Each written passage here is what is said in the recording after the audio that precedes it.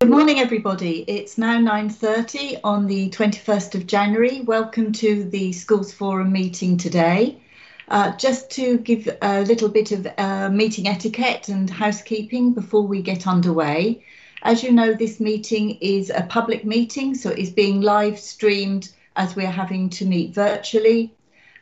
So if you could bear in mind to keep your video and your microphones on mute, unless you've been asked to speak, that would just help to make sure that we don't have any extraneous background noise. Thank you. I will keep my camera on so that the speakers don't feel that they're just talking to themselves when they're looking at their computers, not through any vanity on my part, I assure you. The meeting this morning, we've got a number of items to get through. If at any time you would like to either ask a question or make a comment, could you please indicate in the message chat box, and I will come to you in turn. And when I do come to you, if you could just indicate your name so that anybody listening in is aware of who it is who is speaking at the time. Thank you. As ever, I'll do my usual intro bit to just say that as Schools Forum members, we come from all different parts of the education sector in Suffolk, but it's so important, like when we were voting at the last meeting, that we remember that we're here collaboratively to do the best we can for all pupils in Suffolk, whatever setting they are in, whatever provision they need. We need to take a collaborative approach to think about all of them. And there's a number of items on the agenda today that will reflect the fact that we might be having a conversation about a part of the education sector that we don't work in ourselves, but that we need to understand the impact of finance across the whole education settings in Suffolk, so that we can all do our best to support each other and find solutions that help each other work our way through, especially these really difficult times as we're all working through the response to COVID. I'm just going to run through the list of participants that I can see on my screen, and if there's anybody who's joined the meeting that I can't see on this list, please do indicate when I've got to the end. So I'll start by introducing myself. I'm Alison Coleman, Chair of the Forum. Also present members and supporting officers. There are Adrian Orr, Alison Bowman, Alan Cadzow, Amanda Havers, Andrew Berry, Angela Berry, Angela Watley, Christina Lewis, Colin Shaw, David Woodward, Daniel Jones, Gemma Morgan, Jill Mitchell, Julia Upton, Judith Mobbs, Karen Mills, Maria Kemble, Kylie Collins, Councillor Mary Evans, Michael Quinton, Pat Chapman, Ruth Coleman, Sharon Waldron, Sonia Harben, Steve Lovett, and Teresa Spilling. Have I missed anybody? Could you indicate in the chat if I've missed you, please? Lovely, super. So welcome everybody to the meeting. Apologies for absence. We've just had two apologies for absence from Lizzie Murphy and Paul Morton. So moving on to the first paper for the meeting, that's the minutes of our previous meeting on the 26th of November, paper A. I'd like to go through this for matters arising and accuracy at the same time, please. If you want to indicate that you want to speak, just a reminder, if you could just put that in the chat. So page 1, page 2, page 3, page 4, and 5, 6, 7, 8, 9, and 10, 11, 12, 13, 14, 15, 16, 17, 18, 19, 20, 21. I see that, Andrew, you have asked a question about the format and the use of initials. So some members share initials. So I will note that, and we'll either revert to putting people's names in full, or we'll make sure that the initials differentiate people who have got the same first name and surname. And we will put initials in brackets after their names in the who was present part of the beginning of the minutes, so that it's easy to reference. Thank you. And I see we have one more apology that has come in. Thank you, Angela, from Sue Prickett. So we'll make note of that for the minutes for today's meeting as well. Thank you. So is there anything else on the minutes, or is everybody? I will at this point take silence as acceptance. Is there anybody who is not happy for us to accept these minutes? Give you a moment. Okay, thank you. We'll take those minutes as being an accurate reflection of the last meeting. Thank you very much. So we'll now move on to the next item on the agenda, which is the schools block funding submission for 2021-22. So I'll hand over to Michael. Thank you.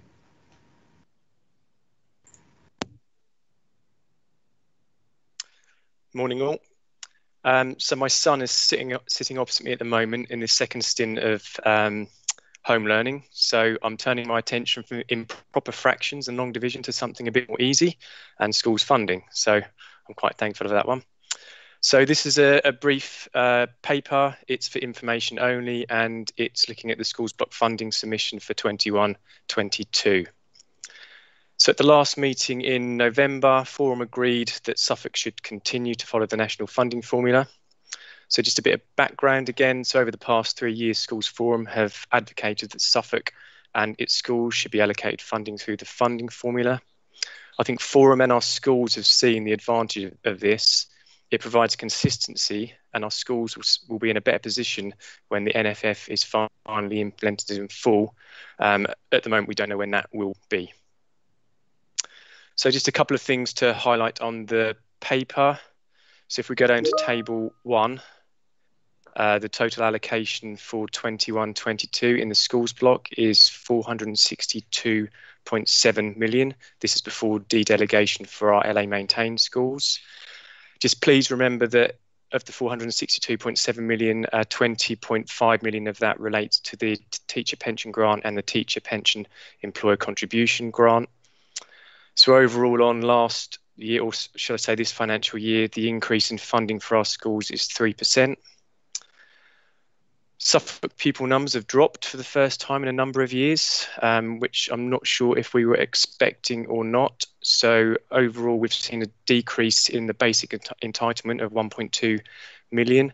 I think in future years, we should see the pupil numbers starting to increase again. We know we've got a few new schools in the pipeline. We've got some new housing developments also in the pipeline as well.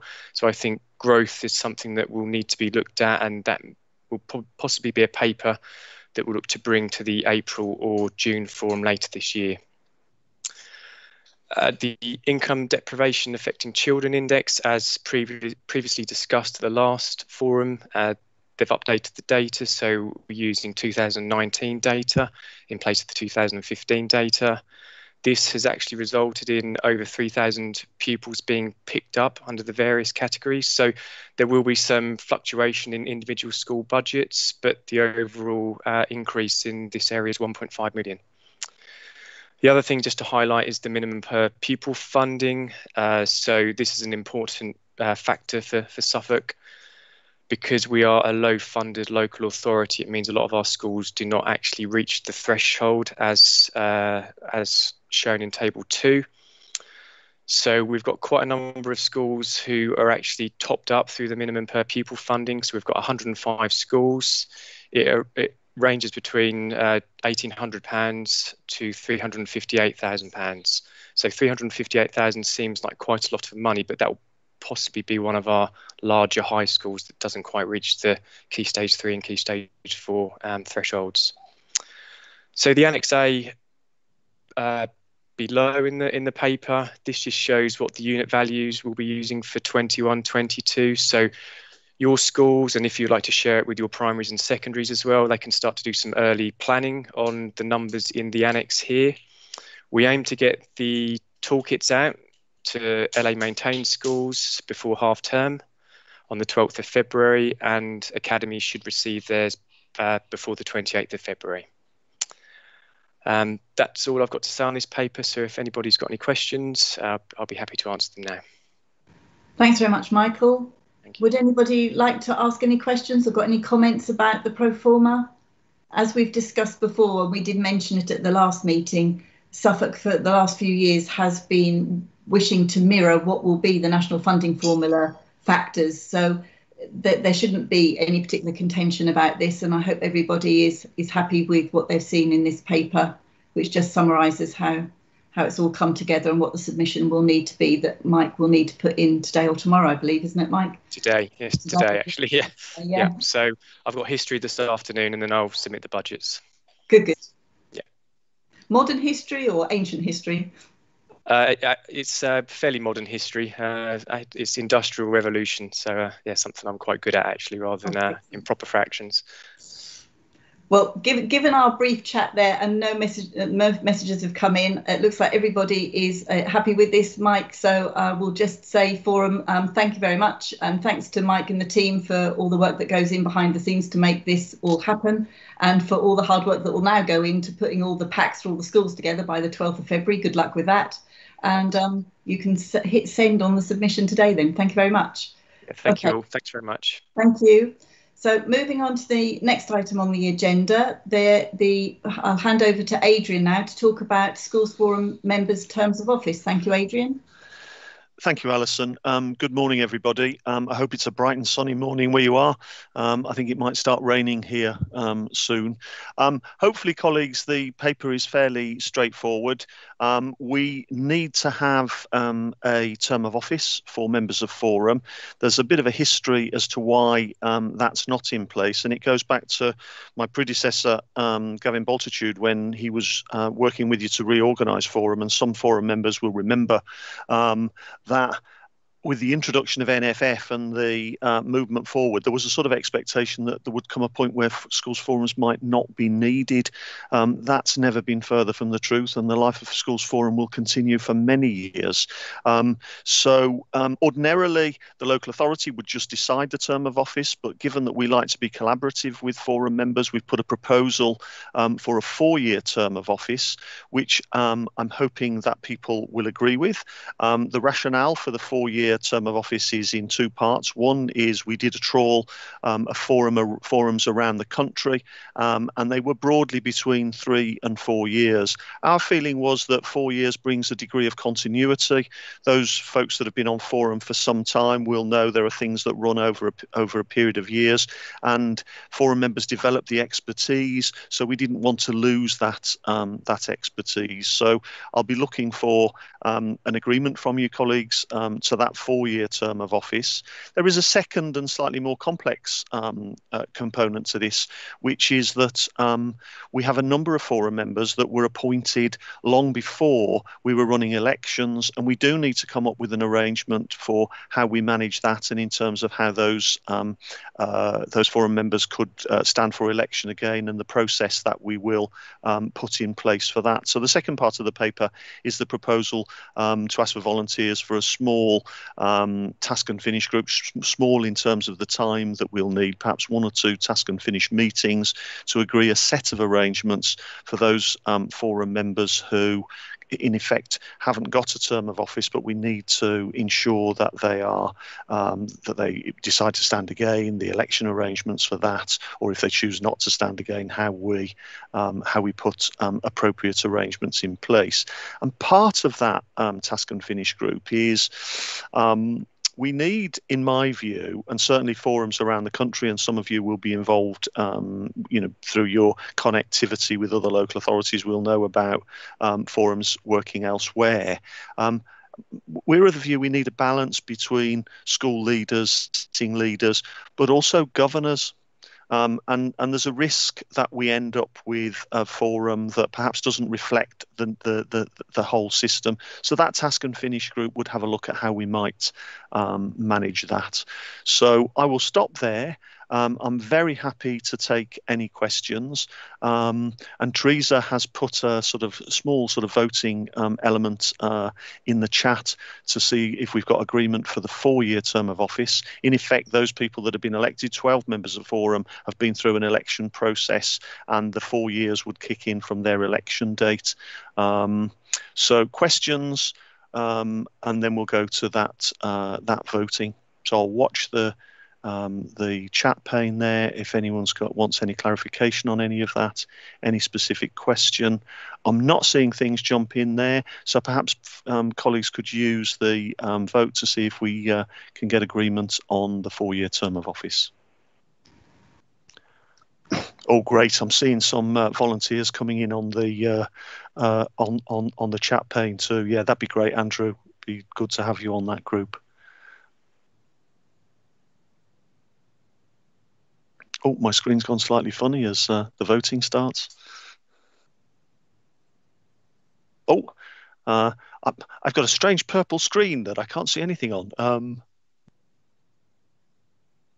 Teresa, I'm just going to check in that yeah, my screen's doing something strange. Alison, yeah, that'd be great to have you on that group too.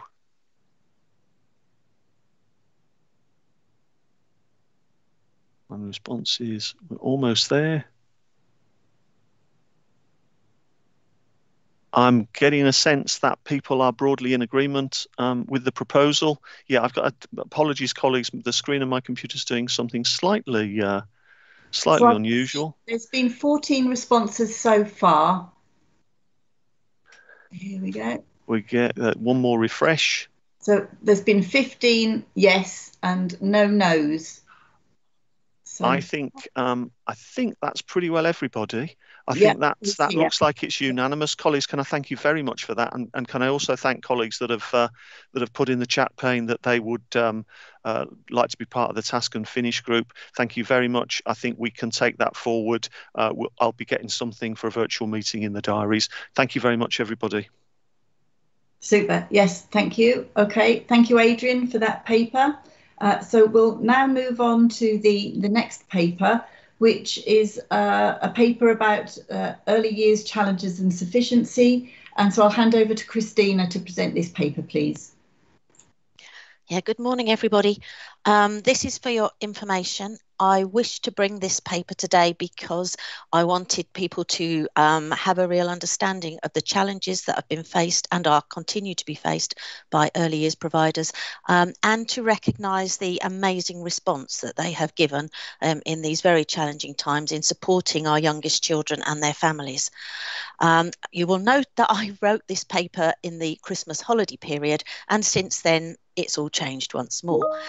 So I wrote it thinking we were going back to business as usual in January, and then we absolutely didn't. So everything that is in the paper does still stand, but I would say that the challenges are even more acute now, because many parents, although early years was the sector that was told remain open for everybody, many parents have chosen not to send their children because of genuine COVID concerns or because of changes in their working patterns, and so they don't need the childcare at the moment, or they're just not quite sure about sending their child at the moment and they're waiting to see what happens. There's all sorts of reasons why, but many of our providers are facing even more acute challenges to remain viable and to remain open at the moment. That in effect will have a knock-on for the local authority as well, because that will mean that we may not be able to meet our sufficiency duty going forward, which will then have a knock-on on parents. When they can get back to work, the childcare may not be there to enable them to do that. So it is a whole system issue, I believe, and I just wanted to bring it here today for you to have some understanding what's been going on, the support that we've been given to the sector, and also for you to understand just the phenomenal effort that our early years colleagues have been making. I'm happy to take any questions. And I also know that maybe some of the forum members who are in this sector may want to comment. Thank you very much, Christina. Andrew, I can see you have a question. And then after that, I'd like to go to Amanda because Amanda's already indicated to me that she would like to provide some more information about the experience of providers. And I know one or two other people are indicating they'd like to come back.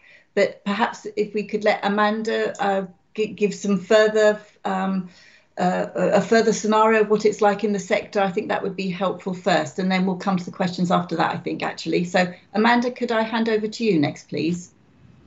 Thank you very much. Yes, I'm Amanda Havers, one of the early years representatives on Forum, and I'd like to thank those involved for putting the early years paper on the agenda today. I'd like to read some comments that I've made, just so that I keep my mind clear and for you all. So operational life for early years providers and indeed schools has been extremely challenging since last March. And as Schools Forum has a financial role, I'd like to raise a few comments and questions about financial matters relating to the early years sector. But I fully realise that Christina and Adrian will not be able to respond to all these points today because they haven't had sufficient warning. So firstly, in relation to the paper, a few points. The reduction or loss of fee-paying families is significant because many settings for them, this money subsidises the government-funded places because the funding formula does not pay enough to cover costs. Also, providers did appreciate the fact that the summer term funding was received, whether they were open or closed. However, there's been no compensation or contribution for those who did remain open. We've received no funding at all towards additional costs that were incurred as a result of the pandemic. For example, additional cleaning costs or paying for partitioning so that we could operate in bubbles.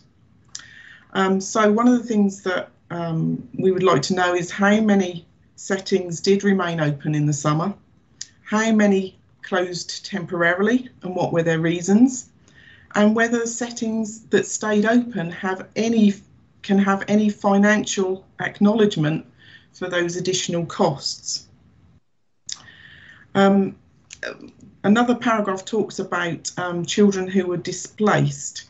We would like to know how many children were displaced, and providers were asked to pass money to other providers if a child moved from them to somewhere else.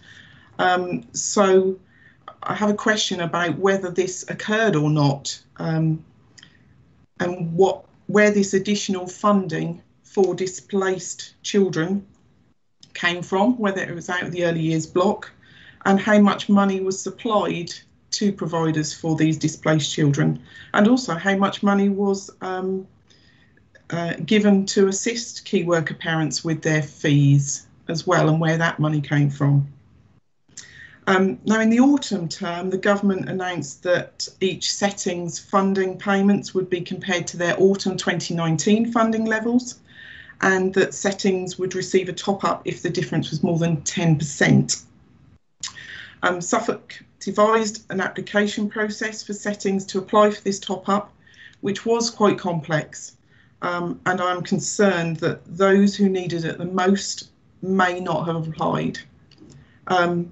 So again, I'd like to know how many settings applied and how much money was distributed. Suffolk then subsequently distributed the remaining money by doing a calculation comparison, and then paid 1/3 of the difference. And my question there is, why was only 1/3 paid out?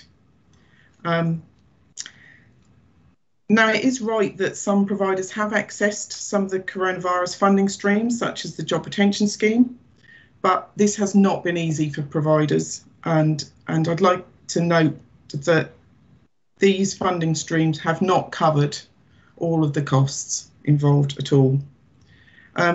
Some providers have restricted their offer to parents to make funded entitlements effective, but some have done this to make funded entitlements possible to deliver. It's not necessarily a case of being effective. With increased cleaning and keeping staff static in bubbles, being open for long hours has become much more difficult. Now, Christina has highlighted some of the changes in parental circumstances, which will continue to give us challenges in the months ahead. There are also some others. The continuation of additional costs due to the pandemic, such as cleaning. The increased staffing costs due to rises in the national living wage and the national minimum wage, which come in April, which will be around 2.2%. And also the announcement of the 2021-22 funding rates, which mean that rates will remain relatively static or just show a very small increase, which will be a maximum of 1.5%. Please note that these are only the financial challenges. We don't have time to mention all the other challenges relating to the impact of the pandemic on children, families and staff. Providers have appreciated the decision to fund children in the spring term that we're now in who are registered during Headcount Week, regardless of whether they are currently attending or not. And this has definitely sustained some providers for this term at least. On a positive note, throughout the pandemic, information from Suffolk has been free flowing and the support has been appreciated by providers. The online training offer and virtual contact with County Council staff has been a very positive output. It's more efficient and cost effective for all parties and gives the opportunity for more people to engage and for broader networking. Providers would support this continuing into the future alongside the reinstatement of some face-to-face opportunities too. The last paragraph on the paper implies that these financial challenges will affect private businesses the most. This is not necessarily the case. It affects all types of providers, from sole trader childminders to large charitable organisations. Examples in the last few months of providers closing with financial difficulties include a small committee-run charity and a large community trust which had a chain of providers. So what can Suffolk County Council do to help us? One, ensure that the maximum amount of funding is passed on to providers. Two, consider carefully the percentage amount of the termly advance that we receive. Three, consider carefully how any additional funding streams are used and distributed. Four, ensure all funding processes are clear, transparent and as straightforward as possible. Five, lobby the government for funding increases, please. And six, lobby the government for equality, and that's equality with other local authorities, equality across all types of provision, and equality across the whole education sector. Early years providers continue to demonstrate their commitment to providing early education in Suffolk, but we can only do this with support from Schools Forum members and from Suffolk County Council. Thank you for listening, and thank you, Alison, for smiling at me. You're welcome. It's important you had the opportunity to put all those points across, because it's been a really challenging time across the whole education sector, but early years in particular have had some different challenges that other parts of the education sector haven't had. So I think it's really important that they're spelled out fully here at Schools Forum. The way I'm going to do this now is I'm going to ask whether Christina or Adrian would like to respond to any of the points Amanda made, and then I'll move on to the other people who've either got their hand raised or have put comments in the comments box. So I don't know whether Christina or Adrian have got anything they'd like to say at the moment about any points Amanda raised, please. Yeah, can I come back in? Certainly, Christina. I can give you full answers, Amanda, to all your queries, and I will pull those together for you and get them off to you. Off the top of my head, some that I can respond to straight away to give the whole forum members some more information, is that the money that we used in the first lockdown, which was for the displaced children due to settings closing, we spent roughly, but I'll get you the exact figures. It was roughly £400,000 in that period. That did not come from the early years block. Indeed, it did not come from DSG. It came from another funding source. It was funding that Suffolk found to put into the sector to support over and above the normal funding. With the recovery payments, the process that we used for that was agreed with the early years consultative forum members. It was agreed it needed to be robust so that those who really needed it received it, and it was modelled on other local authorities' processes as well. We were not alone in having that sort of process in place. The ones who made appropriate applications did receive the money, and then the reason why a third of the difference was then distributed was that was the money that was then left after we'd paid all the claims and then we'd paid all the recovery payment applications. What was left was distributed. Suffolk County Council did not keep any money back. All money available has been passed through now to providers from the autumn term funding that we received from the DFE. As for the funding rates for 2021-22, we have the information now from the DFE. We do have a providers consultative forum meeting in the diary for the beginning of February, and at that I will be putting forward a proposal for how we use that funding, and then once that's agreed with the consultative forum, that will be shared with the sector more widely. And on the pass-through rate, Suffolk only retains 3.4% of all funding, and that is likely to decrease further next year if the consultative forum agree to the proposals that I'm going to put forward. So at the moment, we pass through 97.6% of all funding that comes in, and that is not going to increase, not decrease. Would anyone else like to come in and add to that? Thanks, Christina. I'm now going to turn to Pat Chapman, as Pat, you are our other early years representative on Schools Forum, so I'll come to you next, please. Good morning, everybody. Yeah, I just want to say well done to Amanda and wholeheartedly agree with everything she said. I would also like the forum to consider the differences between the types of settings that early years has got and obviously I represent the voluntary side of early years, and they too have got additional worries, whereas many of them share buildings with other people and the problems that arise from that.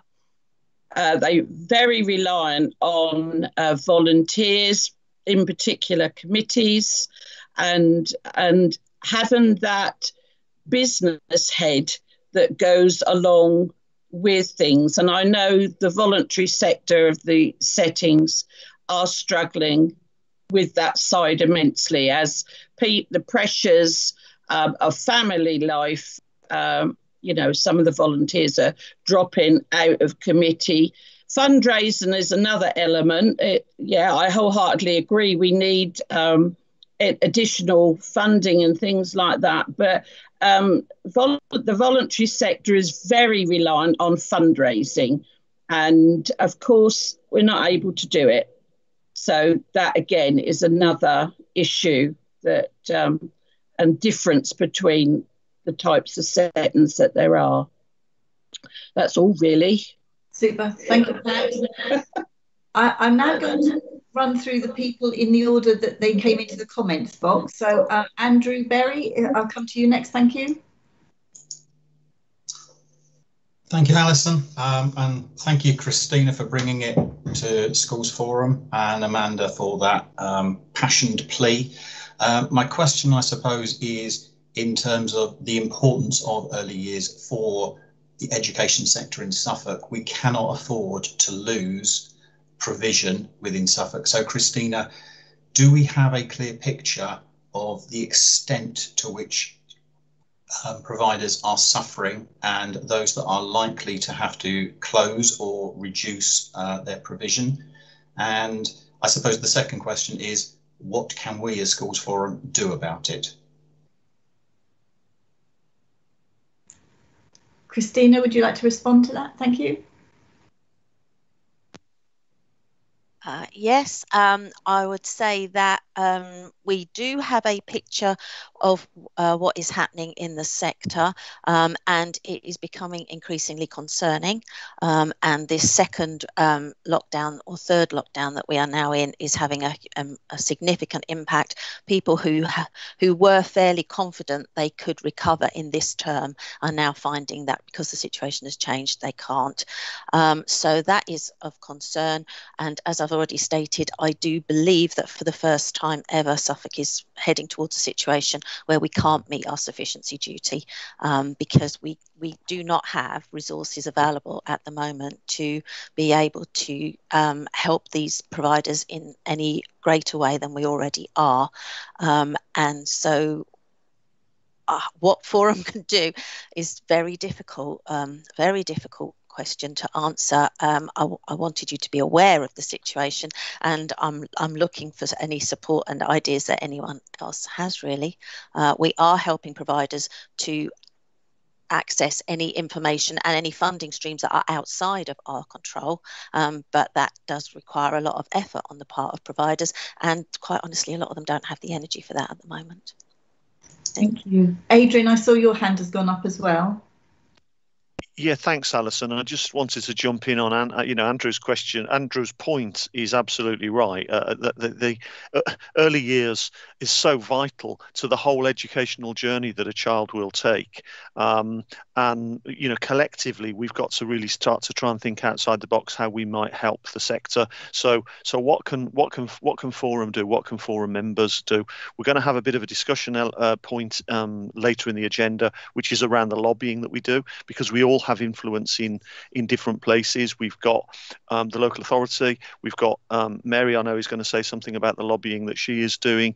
I think we've got some strong representatives from multi-academy trusts who have got another channel for lobbying. So there is something about the level of funding in Suffolk and something very specifically about the level of funding for early years. I think there is some lobbying around additional supports for the early years sector, who are in a unique position in terms of the challenges that they're facing. I'm not saying schools and colleges aren't, of course they are, but I think there are some utterly unique challenges, as Amanda has quite eloquently put. I think the other thing is how the relationships between schools and early years providers, how we are ensuring that communication, that support that schools can give to their local early years providers in terms of the ongoing relationship that helps spread the word of good practice of an early years providers. I think the list could go on. I think we, as Christina said, we would welcome any other thoughts there. From the council's position, we absolutely know the vital role that this sector plays. I think the thing that's worrying us the most, and Christina has alluded to it, is in the first lockdown, and Christina will correct me here, out of more than 540, 550 providers, there were about 11 that struggled to continue. And as a percentage, we didn't see the impact, huge impact for those 11 providers, but in terms of the overarching sufficiency, people were just about getting through. I think the picture is very different very, very different in terms of this current lockdown, and we're just looking at the ways we can help folks. I think, Andrew, that's probably a really helpful idea to think about the wide-ranging things, not just Forum, but that how there's some excellent work across primary and secondary about how primary and secondary support each other. We need to think, and I know there's a lot of good work goes on in terms of how the school sector supports early years, but how we can develop that even further. So I'll stop there because I'm conscious of time, but I did just want to come in on that point of forum support. Thanks, Adrian. Karen Mills, can I turn to you next to articulate the points that you've put in the message boxes, please?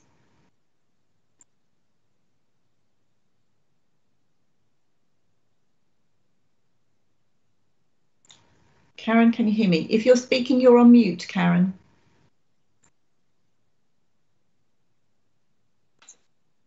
Sorry, I wasn't. Yes, I wasn't speaking. Sorry, I was just. I didn't have. If I've got my hand up, I really didn't mean to have my hand up. So apologies for that. Not sure what's happened today. Sorry.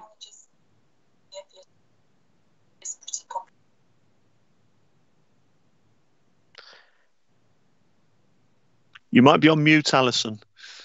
Oh, I was on mute that time. Karen, you put some points in the message boxes and I wondered if you wanted to articulate them. That was my question.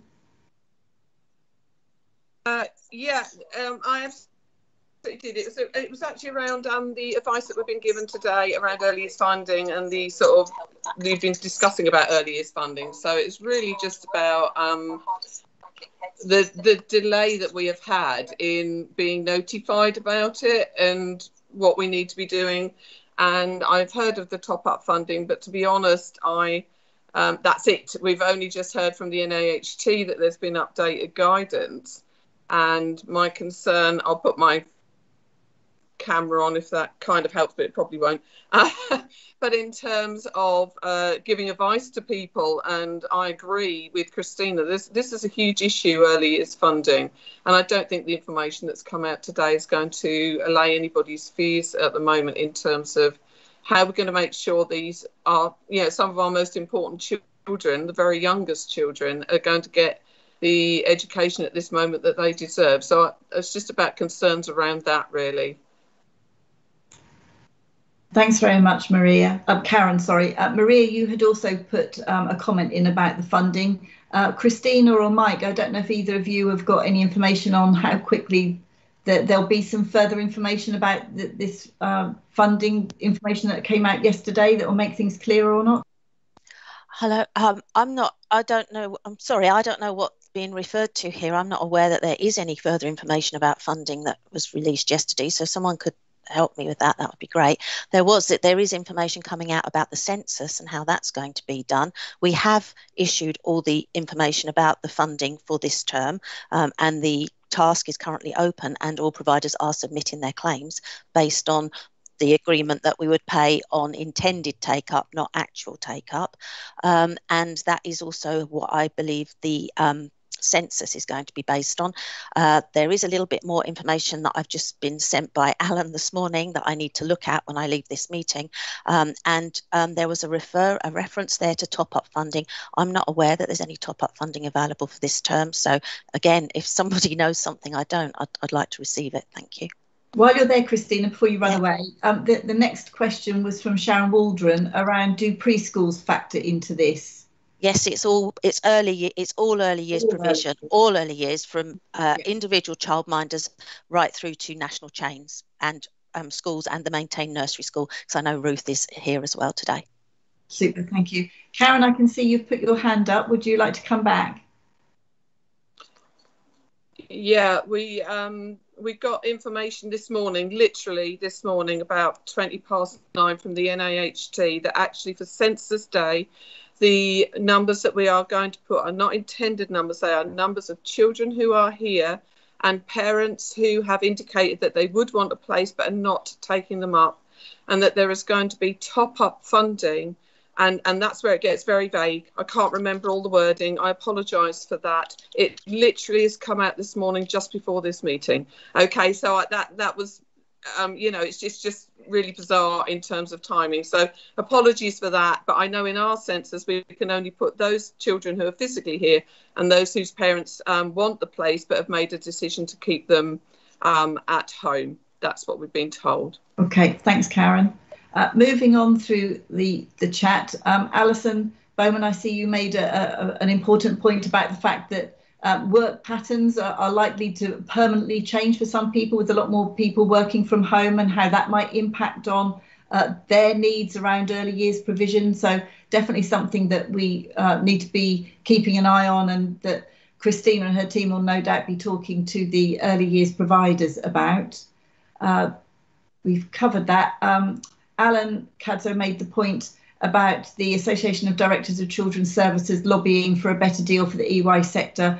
I know that lobbying's been going on for years, and it's good, as Adrian mentioned, and we'll come on to on the next agenda item. When we're lobbying, we have to lobby from as many angles as we can to just keep reminding central government of the pressures there are at grassroots level that needs to be addressed. And Andrew suggested, do we need a working group? I know, Christina, you already have a group of early years providers that you talk to regularly. We can talk outside this meeting with yourself and Adrian about whether there'd be any benefit to there being a group from Schools Forum that could help support and input into that conversation, if that would be helpful. Okay, so move. Oh, lost my screen a moment, just give me a minute. Okay. Okay, there we go. Got everybody back up. Super. So there's another question about geography and where the closures have been. No doubt that's all being taken into account. On some other comments that they think that the working group would be helpful. So we'll bear that in mind. Mike has responded to say there's no further news on funding or increases. It was more about the census yesterday. Thank you for that update. And yeah, that's another comment about census. Thank you. And Sonia's added that there'll be support from herself and the finance team and Mike about any additional finance information that will be shared as soon as it becomes available. And Ruth Coleman mentions that there's definitely been a decrease in paying 2-year-olds as parents work from home or furlough. There was only 40% occupancy in their provision in the autumn term. And Alison, yes, we did have a group from Schools Forum a while ago. Yeah, I think we did previously. Okay, and the geography questions come up again. Christina, I don't know if you just want to come back in finally and just say if there is a geographical issue here. Yes, there does appear to be a geographical issue, and we have just refreshed our childcare sufficiency assessment, which is showing the latest data we have, but of course it changes all the time, but we have to publish that on an annual basis. It's currently going through all the approvals that we need to go through, and then it will be published for everybody to see on the website. We are seeing some pockets where there is acute need, and those tend to be, just off the top of my head again, it's the Forest Heath area, it's Bury St Edmunds area, and it's Lowestoft. Those are the three in particular that are hotspots, as it were, for us at the moment, but I suspect that that's going to mitigate out to other areas as well. Thanks, Christina. Thanks for that question. Darren? Alan has added that the NAHT letter refers to guidance that's not been issued yet, so it will be looked at as soon as it's received by the local authority. Yes, absolutely. Everyone would agree with that comment, Sharon, that the early years sector is vital as that starting point for all children before they move on in their education journey. So we're all very appreciative of all the hard work that the early years providers are doing through this difficult time. And thank you, Christina, and your team for all the support that you're trying to give them. So thank you. I'll bring that item to a conclusion now. Thank you all very much. I think that's been a really useful conversation, and one that we will need to come back to, and we will review whether there is any value in setting up a separate working group to look at this some more or not. Thank you very much for that as a suggestion. So the next item on the agenda is a discussion item about budget challenges for schools and other education settings as a result of COVID-19. So we've put this item on the agenda as an open discussion opportunity for any members of Forum to share your experiences, your concerns as the response to COVID continues. And then we'll have a conversation about what that response might look like. Before I do that, I must just stop myself because I realised, having looked at the comments, I hadn't gone to all the hands up. And let me just check. Pat, you had your hand up again. Did you have something else you wanted to come back on? Sorry, I've just realised I missed those. No, I think that's an error, Alison. Oh, sorry. No problem. But Councillor Mary Evans, apologies, I hadn't come back to you. So Mary, I'll let you come in at this point. Sorry, my hand did go up down a bit like a glove puppet at one point, so that was my fault. Now, I just wanted to round off a little bit from that discussion because, as Adrian said at the last forum, I did undertake to send a letter to our MPs on your behalf, and I will report on that in the next bit of the discussion.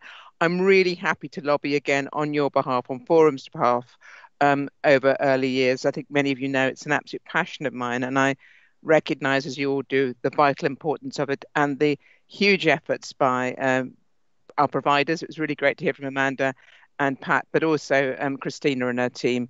And it's a fragile sector at the moment, and we must do everything to keep it in place and bolster it, and not see providers in such struggling circumstances. So I think it'd be great to lobby the MPs, but of course we've also got Vicky Ford as Children's Minister, though not in Suffolk. She's only just over the border in Essex, and hopefully we can get direct to her to sort of set out the stall for Suffolk providers, obviously, but for the sector as a whole. So thank you. Thank you, Mary. Thanks very much.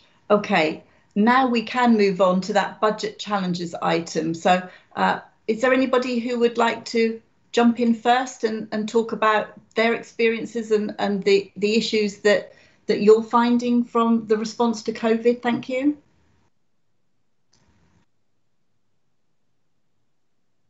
I'm sure you've all got lots to say about this item, really. Daniel Jones, I'll come to you first then. Thank you. Hi there. Yeah, I mean, my concerns are really perhaps longer term in terms of what it means for school funding in the future. Obviously, in the spending review in November or December, Rishi Sunak has seemed to row back on his commitment to putting initial starting salaries at £30,000 for new teachers, and I see why this is necessary because there's a massive deficit. But in terms of the real terms cuts in school funding over the last 10 years or so, I worry about the squeeze in the future. Thank you, Daniel. The next hand I saw go up was Sharon Waldron. Sharon, I'll come to you next. Thank you.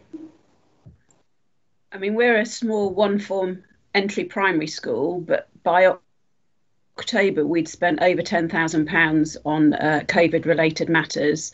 We're now seeing that escalate, especially when you add in heating because of all windows and doors open.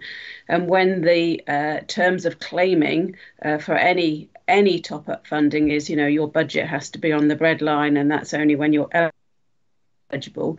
So we have serious concerns where this is going to leave us as a school going forward. And just like Daniel's just mentioned, we are quite worried about austerity measures that may creep in, particularly as in the 21-22 budget. Pension costs and contributions, as I understand it, have to come from within your own budget. So I think the long-term prognosis for us as schools in Suffolk is a challenging one, because we've been underfunded for so many years, as people know. We're creeping towards a fairer way of funding healthily, but COVID is now going to knock us for six. So I'm just quite concerned about everybody's position going forward. But I know I'm a small fish in a big pond, and I know other people have even worse impact than me. So just wanted to say it's challenging out here. Thank you, Sharon. Alison Bowman, I'll come to you next. Thank you. Hi. My point was really about lobbying. So I don't know whether you want to take that later, Alison, or not. Carry on, Alison. I haven't got any other hands up at the moment, so carry on.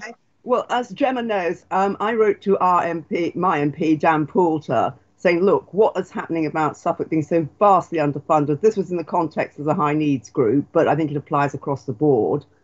I got a woeful response, which was a platitudinous, the government is doing this, nothing addressing the Suffolk problem at all.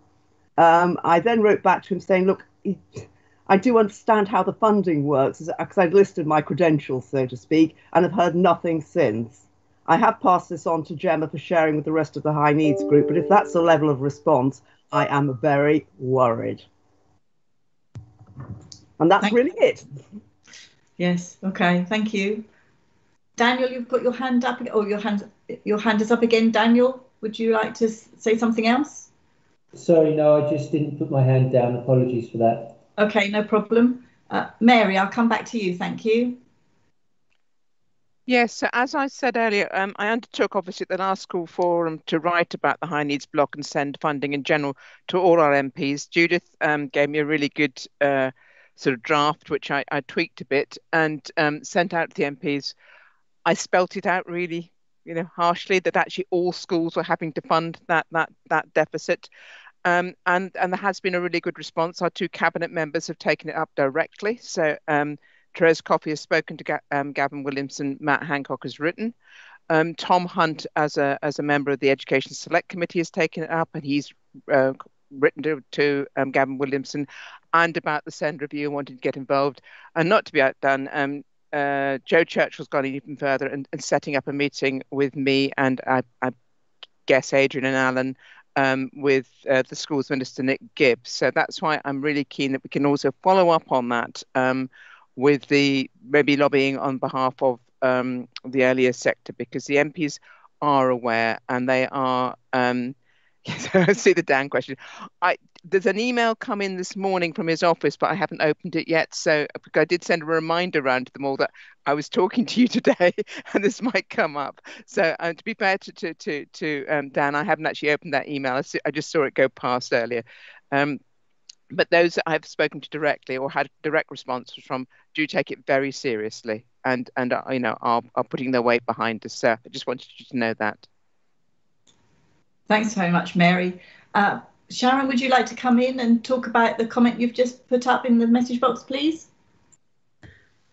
I was just going to say that I'm with you, Alison, and anybody else that's campaigning. I am part of the Worth Less group. I'm in their little core group mainly because I've been quite vocal. We've taken petitions, we've campaigned as a whole, and it's not just Suffolk we're campaigning nationally, but as part of that campaign, I have regularly written to Dr. Dan and got little or no response. We've written to the Secretary of State as a Worth Less group and got little or no response. So I just think we've just got to keep the pressure up. And I'm more than happy to be involved in any campaign group, or if I can help in any way and make connections with the Worth Less group, I'm keen to do that, because I am very frustrated with how Suffolk has been funded and the impact on our children that causes. Thank you. Thanks very much, Sharon. Now is a really good opportunity, everybody. If you've got some really nice examples, because it's all very well sometimes going in with sort of bald facts and figures, which in themselves do tell the story of the fact that Suffolk's very underfunded. But if you've got any sort of meat that can be put on the bones that can help Mary when she and others are going and having those conversations, then now is an opportunity to lob it into the conversation here. To sort of help give more of that context, to help explain the impact that lower funding cumulatively over time has and what pressures it then puts on running education settings in Suffolk. Thank you. Anybody want to come dive in and make any comment on that? You're all being much more quiet than I thought you were going to be on this item, I have to say. Karen, over to you, please. Thank you. Okay then. Yeah, I mean, basically it's just the need is rising and the funding is lowering. In terms of specific examples, we're having to make really quite difficult choices as to what support we can give to individual children, and that has an impact with obviously their families, because their families, as do settings, want to do the very best for every single child. But the need, and particularly after lockdown, we're seeing an increase in potential people requiring extra support. And of course, the funding isn't there. Now, to be fair to the government and to councils, we have to be aware that money is tight all round and it's not going to get any more free. So I suspect the reverse. But certainly in my school, we are having to make very difficult decisions. And although, you know, my budget at the moment is quite robust, that won't stay forever. And I should imagine in other schools where their budgets aren't like mine, some very difficult decisions are having to be made, and that's impacting on individual children. So if a child, for example, cannot access a place in specialist provision because they're all full, however, you know, the children with complex needs, I'm sure you have the physical in terms of numerical evidence on that, and all the services that feed into that, you will have, I'm sure, more than enough evidence to support the fact that there is huge need out there and that it is increasing. So my question, not for Suffolk County Council, but actually for government, is how do you meet an increasing need with a reducing budget? Because yes, we can work smarter. We all hear that. I get that. But I think schools are at the point after several years of increasing need and reducing budgets, they're getting to the point where the smart argument doesn't work. They're already being very smart. So we're certainly feeling it at the actual, if you like, on the coal face. And it's not, it really isn't, I'm not having a go at Suffolk County Council because this is not your, you know, this is not down to Suffolk County Council as such. It's a bigger argument, really. Thank you very much, Karen. Maria Kemble, I saw your hand is up, so I'll come to you next. Thank you.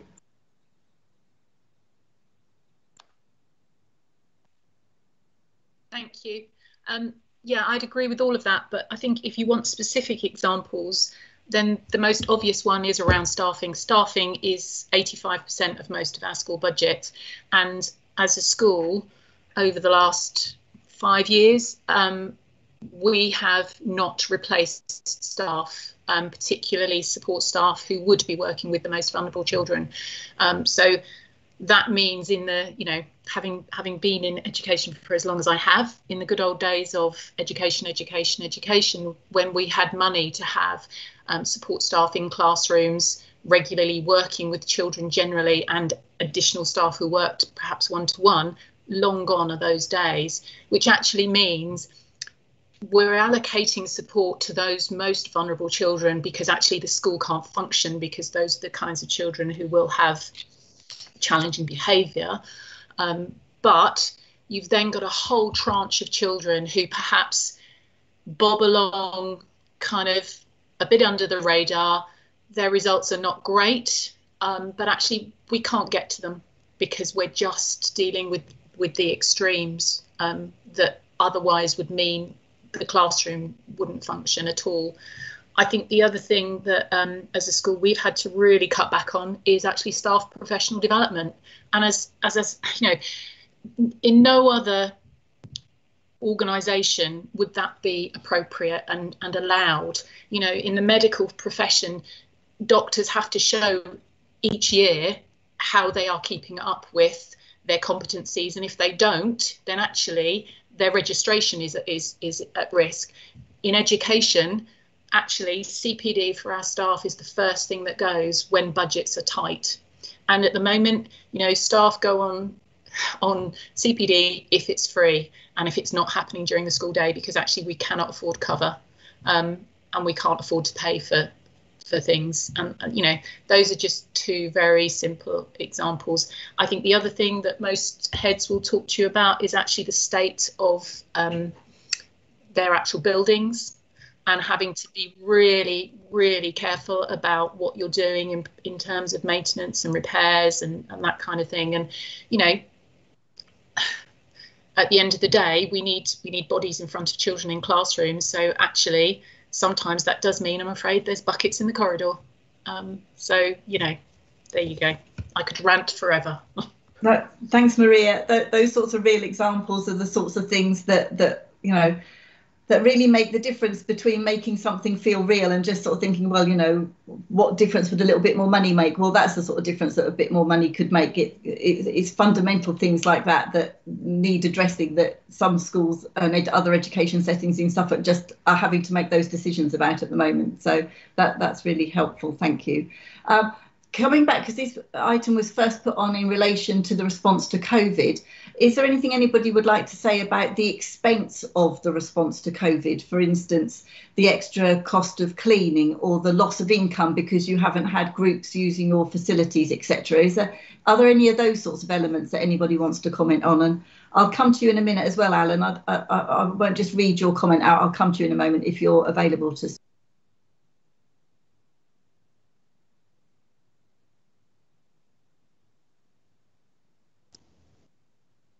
Was that kind of now, Alison?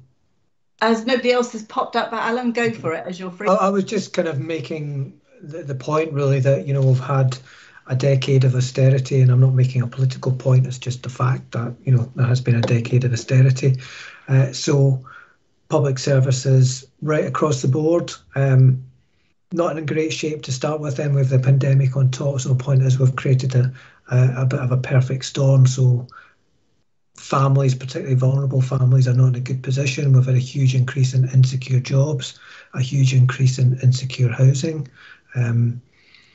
Benefits have been cut in real terms and really quite savagely. There's certainly a lot of research that shows that it's particularly had an effect on families, particularly on single parents with young children. So having created that perfect storm, we have a pandemic on top of it.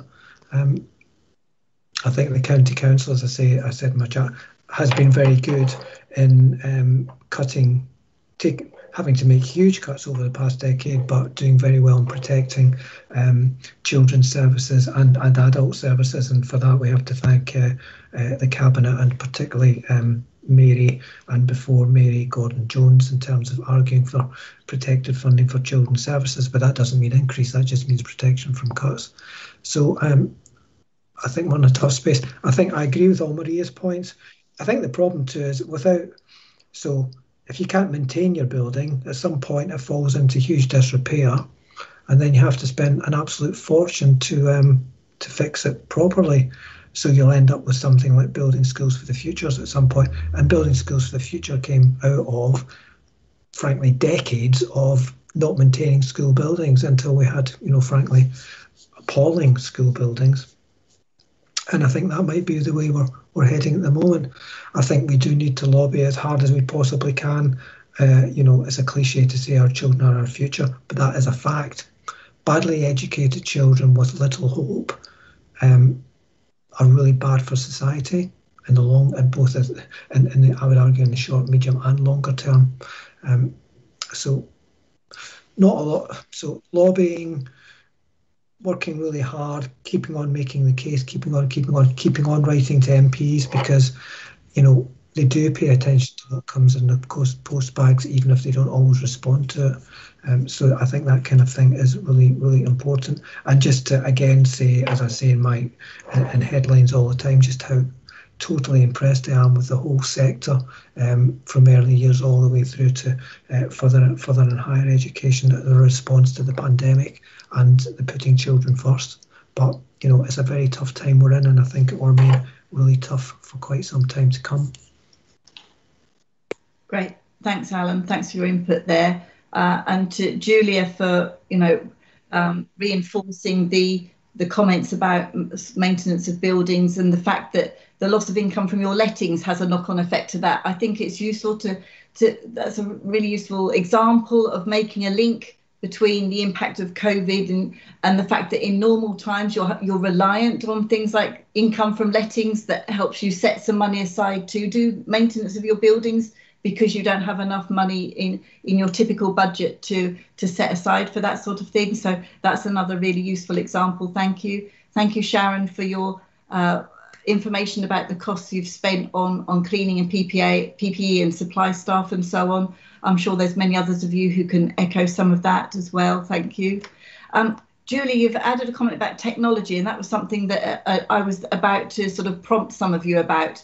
There's been an awful lot of conversation about access to technology for children while they're home learning, but also if your budgets are under pressure, are you being able to keep up with replacing technology in school with the frequency that you would like to be able to do to keep it all working and up to date and given pupils while they are in your setting access to the sorts of equipment they need these days in order to access the curriculum. So any other thoughts on that would be useful, I'm sure, to Mary. As some others have said, Adrian posted a comment about if anybody wants to email Adrian, he can compile some of your examples to help Mary with her conversations with politicians, other politicians. So please, if you don't want to do it today, please feel free to email some extra things in. I see that a number of you are also talking about additional cleaning costs. The struggle Ruth has put about maintained nurseries in the early years sector have not been able to access funding for their additional costs at all. Alison Bowman has mentioned the COVID funding was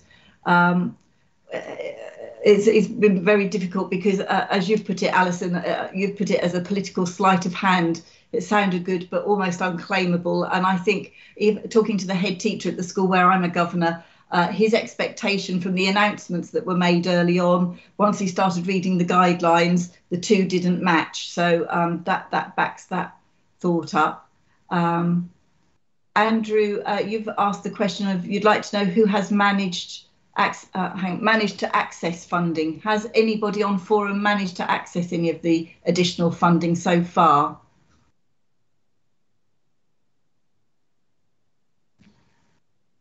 Darren, you've put in a comment about the 1.3 million devices are distributed. It simply isn't enough indeed. And the DFE laptops are relatively underpowered and won't very easily go onto school networks when they return. Yes, I'd heard some other feedback about the fact that the laptops weren't always up to par, didn't function very well, if at all, in some cases I'd even heard. Super. Okay, marvellous. All these comments coming in. Is there anybody else who would like to speak? Maria, I can see your hand is up. Is that a new hand or an old hand? Your hand's gone down. Julia, you've put your hand up. I'll come to you next. Thank you. Hi, thank you, Alison. I think just to give some meat on the bones to do with the technology, and I'm just thinking about the kind of things that we've had to do with regard to technology. So managing year groups in bubbles in order to keep them in different zones of the school. We've had to put technology facilities into more places than we would normally have in the school, so an extra cost because of that.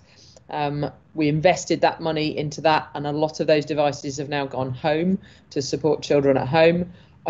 We may get back devices from children who've had them at home, but I doubt that very much. So I think the government have got to realise that the costs we're spending in terms of technology is one that's just going to disappear into the ether.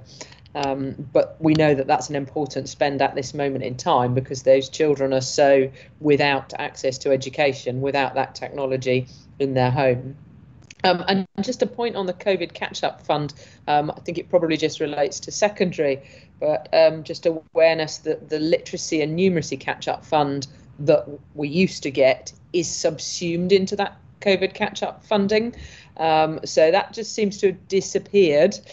So the figures stated in terms of COVID catch-up funding are actually not as high as advertised because they've got that literacy and numeracy, and I should be very interested to see if when COVID catch-up funding disappears, if the literacy and numeracy reappears. Might just be a way of it disappearing altogether. Great, thanks for that input. Thank you, Julia.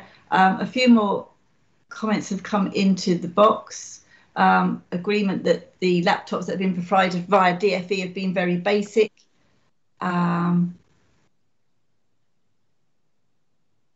Yes, the pressure about the lateral flow testing, and this is a further impact on the health and well-being of our teams. This will have a longer term impact on staff retention because that will be with us for a long time to come. And I know there's a big programme to roll out additional lateral flow testing facilities. But yes, the rollout of the vaccine isn't going to be enough on its own. There's going to need to continue to be the lateral flow testing and checking people who are asymptomatic to try and dampen down the spread of COVID for a long time to come. So yes, that will also have an impact on staff availability and time for staff to go and have the test done, etc., etc. So that all needs to be factored in as well. Jill Mitchell comments that your school received £700 in COVID expenses, but you found it hard to meet the criteria to claim. Michael has given us some information that 66 schools, approximately 250k on the COVID exceptional costs. There's not been much for Suffolk.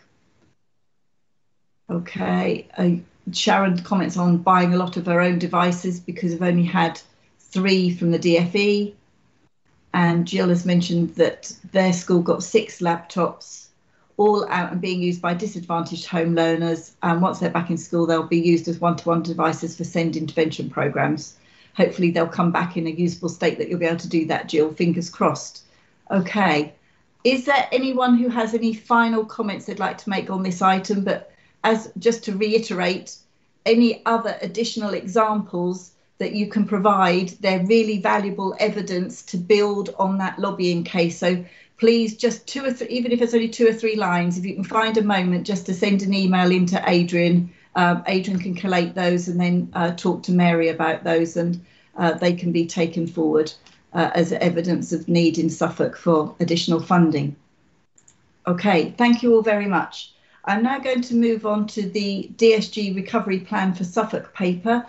Judith, I'll hand over to you. Thank you.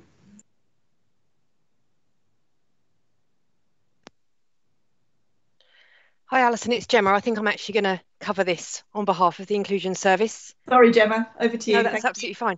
Good morning, everybody. I have done a very short presentation, which I'm going to attempt to share with you. So if you can just bear with me while I see if I can get the technology to work. Hopefully you've all had a chance to see the DSG template. I know there was some problems uploading it onto the onto the public site where everybody can access it, but I know that Teresa was offering to send it out to individuals if they needed it. Okay, Alison, I'm hoping if you nod at me that you can see the yep, excellent. I can see you in the corner, so that's brilliant. Full screen. Yeah, I will Thanks, do Gemma. that straight away. Bear with me. I just need to have something else open. So if I hit present, hopefully that's now on full screen. It is, thank you. Excellent, thank you, Alison. I can only see you, Alison, so I'll be guided by your nods and and thumbs up. Okay, so just to recap, as you all know, all of you that were here in the November forum, forum agreed. We brought the DSG high needs block deficit recovery to the group and asked the group to agree how we would fund the recovery of the deficit. Forum agreed for the deficit to be recovered over 5 years. They agreed that the funds would be transferred from the school block, which would allow for the recovery and a future demand cushion. And they agreed that 0.5% per year would be transferred from the schools block to the high needs block. This would be agreed for 5 years. However, this would be reviewed on an annual basis. So following the agreement from Schools Forum, it was for myself and my finance colleagues, so Sonia and Mike, to complete the DSG deficit recovery template, which is a document we've shared with the other documents for this meeting. So the DFE requests this from all local authorities to give detail of how the recovery of the overspend within the high needs block will be handled. The template is to be shared with Schools Forum on a termly basis, so it will be my plan to bring that back to Forum every term. And it needs to be signed off by the Section 151 officer and the Director for Children and Young People Services. At the moment, we don't have a final submission date for the document, so it is currently a working document, and Michael Quinton and myself are still making amendments to it, but we think we're almost there with a version that could be submitted if at whatever point the DFE requests it. So what I thought I'd just do this morning, just briefly, is just go through what each of the tabs covers, just so that everybody's aware of what the ask of the document is and what we've tried to achieve with that. So you'll see the first tab is the summary tab. This talks about how we're managing our pressures on the DSG, what our trends are for high needs, and how we're managing those trends and the demands that these create on the high needs block. And then our strategy for ensuring the best outcomes for children and young people. So that's all detailed in the first tab. The next tab is our stakeholders tab, and this talks about how we engage with our various stakeholders. So this includes Schools Forum, our educational institutions, parents and carers, children and young people themselves, elected members, and our health partners. So that section, we've got the narrative there around how we support and engage with all of our stakeholders. The LA specific section talks about the specific risks that affect Suffolk County Council around their high needs block and the demand for SEND provision, what mitigations we've got in place to deal with those risks, the future commissioning, how we're developing our existing services, how we're bringing in new provision, programmes and initiatives that we've got set up that support children with SEND and the schools that these children attend, whether they be special settings or mainstream settings. And then the strategies and practices that we've got in place which will support the recovery plan. Our next narrative section is about placements. Again, this is broken down into all of the types of placements. So it's mainstream, resource provision or SEN units, maintained special schools or special academies, non-maintained or independent schools, alternative provision or hospital schools, post-16, and health and social care. And for each of those types of placement, we've given narrative around the key pressures for each of the settings, the current strategy for managing the demand at each of those settings, and the initiatives we've got across all settings, again, as I've mentioned earlier, programmes and initiatives we've got in place that support both the children and the settings that they attend. Okay, the other tabs look at the funding and the data. So this is a section that Michael Quinton and myself have worked on together. So what we've put on these sections is what growth we expect within our numbers at all the different various provision types, and how the funding for that would be associated in line with what we brought to Forum around the cushion that we would build in to all of our spend. So each of those tabs, as I've listed on that slide, give predicted trends and what growth we expect to see, and the financials and how that will be funded from the high needs block. Another interesting part of the spreadsheet, which obviously I expect you'll all probably want to go and have a look at if you haven't done already, is the compare slides at the end. So these 3 slides look at the 2019-20 data and compare Suffolk to the East of England, and our 5 closest statistical neighbours. So it's quite interesting to see the number of placements that we have in comparison to the others, and also the cost per head of the 2 to 18 population.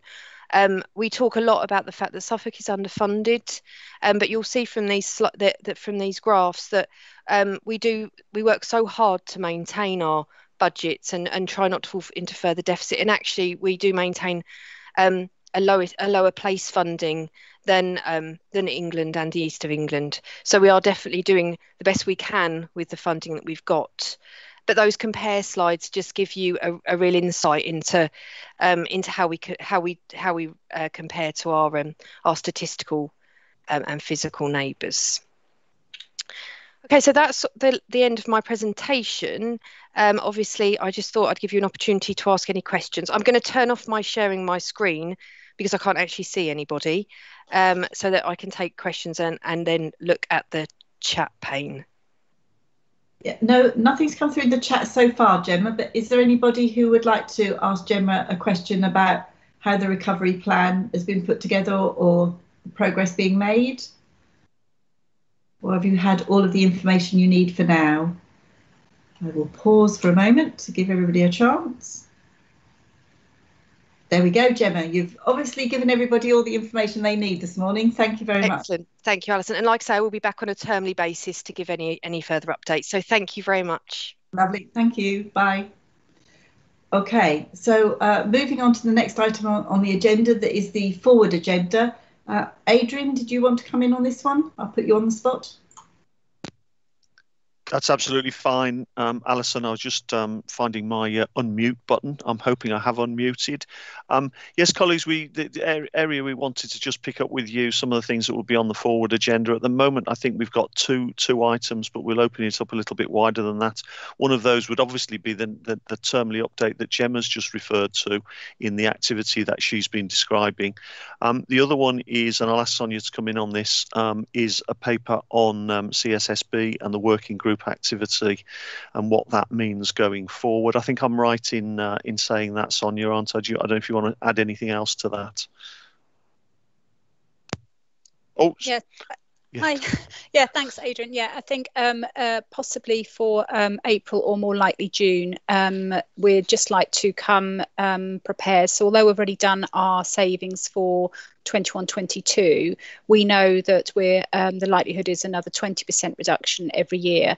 And I just think it would be really helpful. I'll get in contact with the working group who have already sort of supported our work in this so far, and get some ideas already so that we can make the sort of saving suggestions or work through how we want to make those savings for 22-23.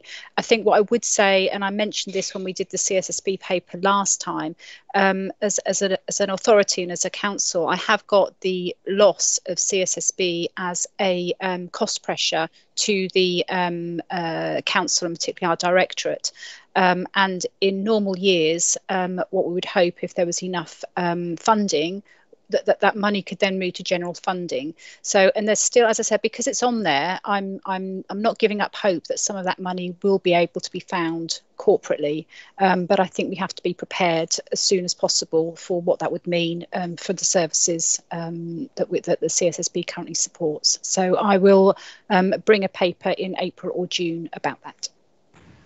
Sonia, thanks for that. I think at this stage, Alison, they're the key things that we wanted on the forward agenda. I do wonder, because certainly from the local authorities' perspective, the discussion section and element that we had around some of the financial challenges that will inform both our current lobbying and also the activity we're planning when we meet with the schools minister, that we put another similar item on, just in terms of a catch-up, which could be an update on any lobbying from across the sector, and also if we've seen any shift in anything. So at the moment, that's the forward agenda, but we'd open that up if there are items that colleagues think that it would be useful to include, and I'll switch my microphone off. Thanks, Adrian. People don't have to think of it now, but if there are ever any topics where you think, oh, is this a topic that we ought to discuss at Schools Forum, then please feel free to email either myself, Adrian, or Teresa, and or Sonia, and we can have a conversation about whether that's something that we need wider discussion of at Schools Forum. Thank you. So that takes us on just to the dates of future meetings. Our next meeting is due to be on the 15th of April at 9:30. And I'll just give you a moment if anybody's got anything else they feel they need to raise today. Otherwise, I'll say thank you all very much for your time and your contributions to the meeting today, and hope you all have a good rest of the week. Thank you very much. Bye. Thanks, Alison. Bye. Bye. Bye. Bye, everybody. Have a good day. Thank you.